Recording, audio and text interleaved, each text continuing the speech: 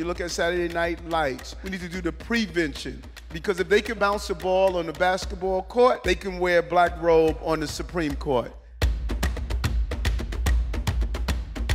Free Wi-Fi and free phone service for those who need it the most. This is a campaign promise made, campaign promise kept. That's what this moment is about. Bring us together as a unit and hear from each other to resolve the issues that we're facing. So I cannot say enough. Thank you for coming out. You are the majority in this city.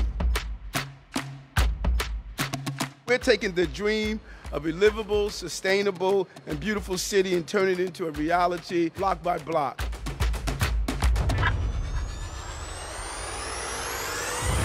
Today we're sending a message. These short-term illegal rentals have a major impact on our hospitality industry and those who are employed in the industry. You're giving folks the counseling they need, you're giving them the resources they need, and a long-term medical and mental care that they deserve. And that's what we're getting right here in this location.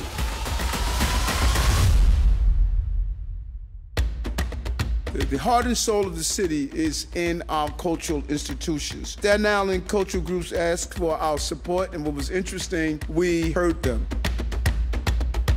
You have been ignored, you have been denied, you have been abandoned. That stopped January 1st, 2022, when I became the mayor of the city of New York.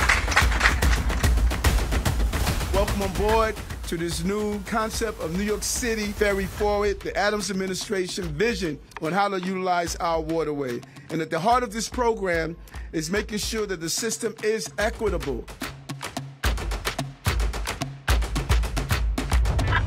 This is why we tell folks to join, the FDNY. You're a symbol of what it means. And so it just really means a lot when we can pause for a moment and just say thank you for your heroic actions.